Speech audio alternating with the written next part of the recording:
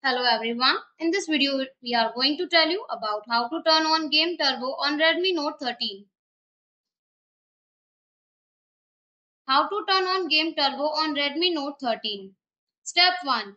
Start by navigating to the Settings app on your device. Step 2. Scroll down and select Connection and Sharing. Step 3. In this menu, find and tap on Cast. Step 4. Select Demos. Step 5.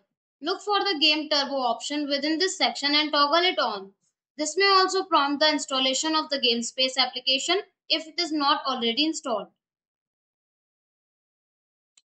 Thank you for watching the video. Do like, comment and share our video.